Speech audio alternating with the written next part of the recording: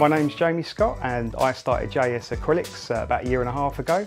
It was out of being bored through lockdown, and I was looking through YouTube and I'd seen these artists making art out of acrylics, and they were pouring into cups. It just looked so much fun. So I thought I'd have a go. So I bought a kit, had a go, put what I'd made up on Instagram and sent it to my friends, and everyone was giving me such really good feedback that I just continued to keep doing it.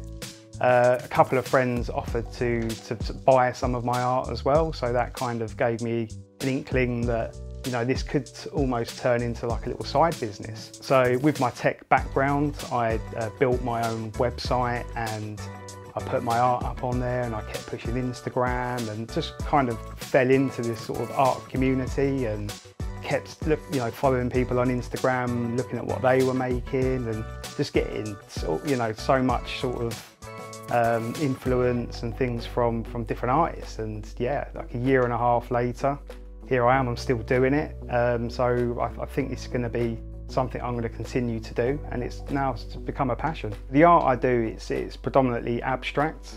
I've always had like a pull to that style. With being in the music industry years ago, I used to make like artworks, front covers for LPs and things like that, and it always had this sort of element of like colour blending and things like that, and I always used to gravitate towards other labels that had that kind of style. It's just always I've always favoured that sort of abstract and looking at what that artist was trying to say through colour. It just sort of speaks out to me, really. I've started going to art fairs now, and they've just added this extra little element to what I do in terms of that local community spirit, meeting new people. You can see people's reactions when they walk past your stall.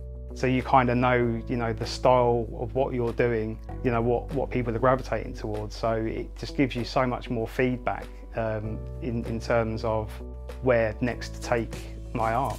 I think for me, this is like a new passion of mine. I did have it with making music. I studied digital music at university, and I was making music for about 10 years. Never blew up to be like a huge artist or anything, but every day, every week, I just lived, eat and breathed making music, and I can feel that now coming back. Now I'd stopped that, and I've almost now replaced it with doing art. So I can see this being, longevity.